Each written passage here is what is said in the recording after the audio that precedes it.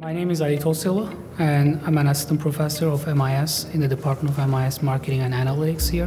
My research interests lie at the intersection of network science, machine learning, and information systems. We are trying to solve business problems through the lenses of network science. One of the research that I'm doing recently is about fake reviews on e-commerce platforms. We are trying to build an algorithm that detects these fake reviews on e-commerce platforms like Amazon, Yelp, or TripAdvisor. This is a well-established problem, like detecting fake reviews on these e-commerce platforms, because they have a huge impact on purchase decision of consumers and then the success of the platform as well. The way they solve the problem is they usually develop a machine learning algorithm that takes the review and decides whether or not it's fake. But the issue is, with this approach, we don't have the ground truth labels. We don't know which review is actually fake or not.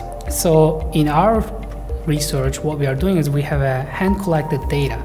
Our main contribution in this research is we're going to look at the problem through lenses of network science, because these fake reviewers are getting very complicated, so it's really hard to detect distinguish the fake reviews from the real ones. We found that these fake review buyers, they're using large social media platforms like Facebook. They're using private groups in these platforms, and then they are recruiting people to write fake reviews.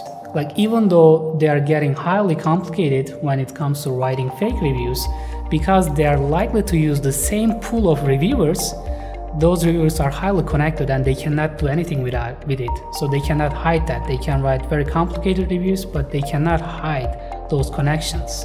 As I said, we use the hand-collected data, so we use students to infiltrate these private Facebook groups, and then they try to identify who are collecting fake reviews. And this way, unlike the literature, we have a unique data set where we have the ground truth labels.